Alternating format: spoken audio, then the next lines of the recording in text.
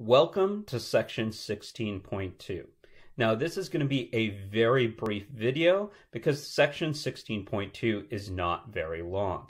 After this video, what you guys will notice is we're going to skip to section 16.10. So in this section, we're going to be talking about liquids and how intermolecular forces influence bulk properties of liquids. So the first thing we want to talk about is capillary action. Now you guys may have seen this when you guys visited the doctor's office. They do a simple pinprick on your finger and they put this little glass tube right next to it, and all of a sudden what you see is that your blood starts to rise in this little glass tube pictured right here. Now, if you were to take that glass tube and stick it into a glass of water, what you would see is that the water would rise up that tube. And so that's what capillary action is the rising of a liquid in a narrow tube. Now, to explain this phenomena, let's take a look at the two chemicals that are working here. The first chemical we should look at is what the glass is made out of. Glass is made out of a matrix of silicon and oxygen. And so SiO2, that's going to be what our glass is made out of. And what you'll notice is my oxygen is more electronegative than my silicon. And so this will have a delta electronegativity of 1.6. So this molecule, or your glass wall, is highly polar. Next, we can take a look at water, and again, we've already said that water is a polar molecule. So let's go and talk about how capillary action works.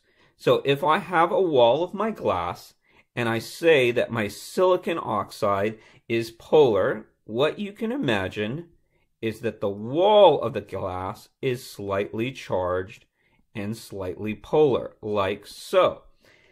So what can happen here is that the water molecule, which are polar molecules, will be attracted to the walls of the glass.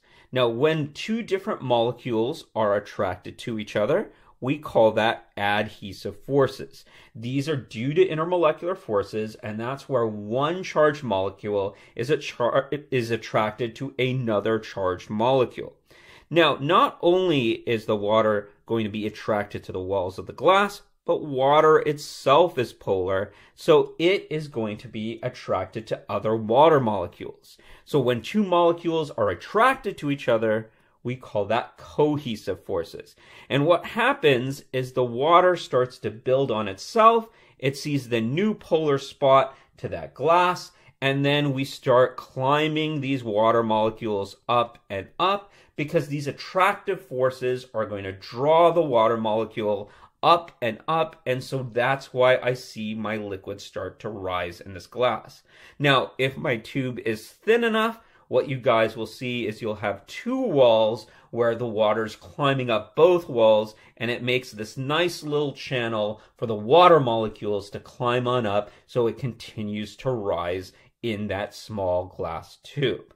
Now, if the walls are far enough apart from each other, you won't see this phenomenon. You guys can take simple test tubes and you'll note that the water inside is not suddenly spurting out of your test tube.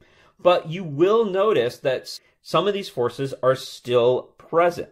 So if we take a look at this picture right here, what you guys will see is I have my charged glass wall, and you see that the water molecules are kind of creeping up on the side. And what you guys form is you guys form a meniscus. So this is a concave meniscus, and what's happening here is the adhesive forces between the H2O and the silicon are so great it causes the water to rise up on the sides. Now, if I have something that is nonpolar, like mercury, you'll notice that mercury isn't going to be attracted to the sides of the wall. And instead, what happens with mercury is going to be attracted to itself. In other words, in mercury, the cohesive forces are greater than the adhesive forces. So what that means is that mercury likes to be with other mercuries, and so they are going to go ahead and stay away from that wall. And what you'll get is a convex meniscus, or it piling away, trying to stay away from those polar walls. Or more accurately, the mercury wants to stay with mercury rather than be next to those polar walls. So let's take a look at our first quiz in this mini lecture.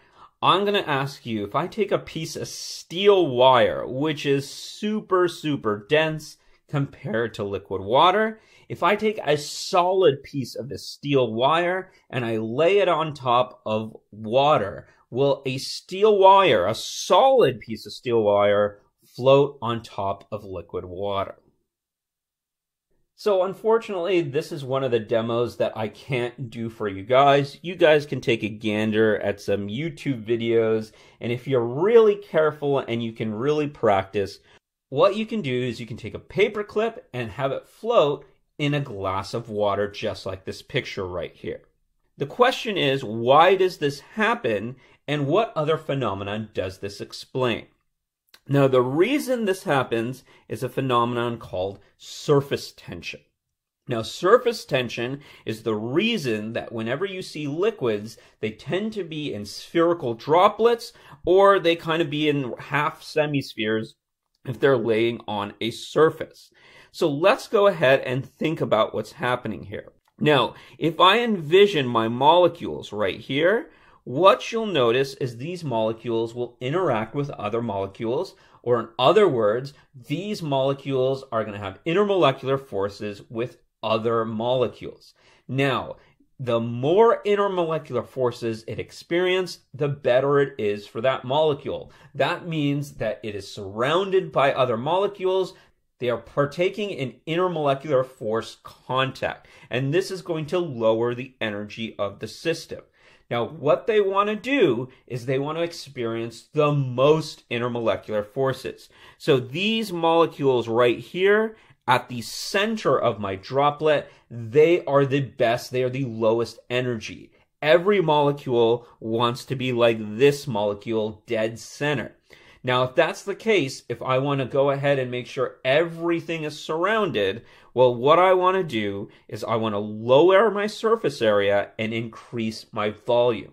And if we take a look at what shapes do these are spheres or half spheres if it's on a surface. What you guys will notice is the molecules at the surface, well, they're the least content. They have the fewest intermolecular interactions, and so to compensate, because they don't have so many interactions, they actually tighten themselves together and try to get closer to minimize the energy that they experience. And so what happens here is you get this kind of skin on the surface of liquids, where the top molecules, the ones at the surface, try to hug in tighter to each other to compensate for their lack of not being in the center and surrounded by other molecules. Now, because of this, the surface tends to be the strongest. It's almost like there's a skin on top of liquid surfaces. And that's why I can gently rest a paperclip on a glass of water. Now, I should mention, the stronger the intermolecular forces, the stronger my surface tension is going to be.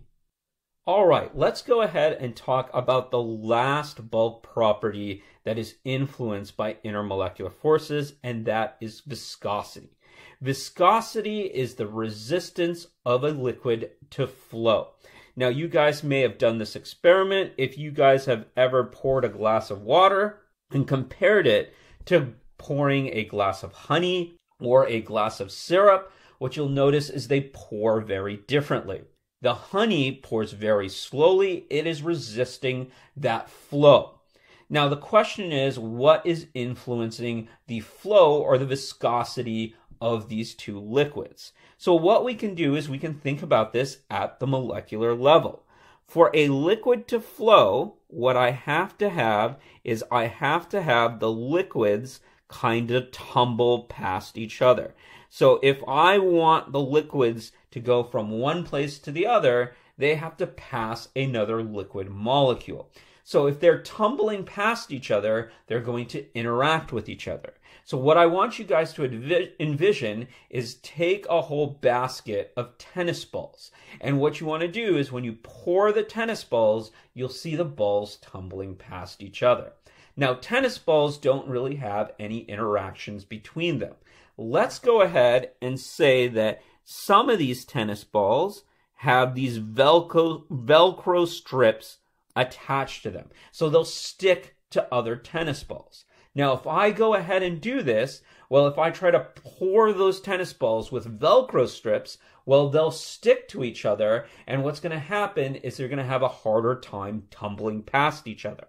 If they're having a tough time tumbling past each other, well, they're resisting that flow, and so what that means is they'll have a higher viscosity. So the stickier I make my molecules, the higher my viscosity is going to be. Or in other words, the more intermolecular forces that I have, the stronger or higher the viscosity is going to be. Now, there's one other factor that goes ahead with viscosity, and that is if my molecule is complex or long. And so what I'm trying to say is if my molecule can tangle with itself. So tennis balls, they easily roll past each other. But think if instead of tennis balls, we had molecules with little hooks on them, so when they try to roll past each other or flow past each other or tumble past each other, they get hooked and tangle with each other. If that's the case, they'll have a higher viscosity. And things that tend to be really long, well, they tend to have a higher viscosity. So if you guys have ever cooked spaghetti, you got these long noodles, and what happens if you try to pour spaghetti? Sometimes the spaghetti gets tangled with each other, and that shows you guys that the spaghetti has this really high viscosity. It's tough to pour spaghetti versus tennis balls. Well, that's it for this really short section. I hope that made sense, and stay safe, Chem 1C.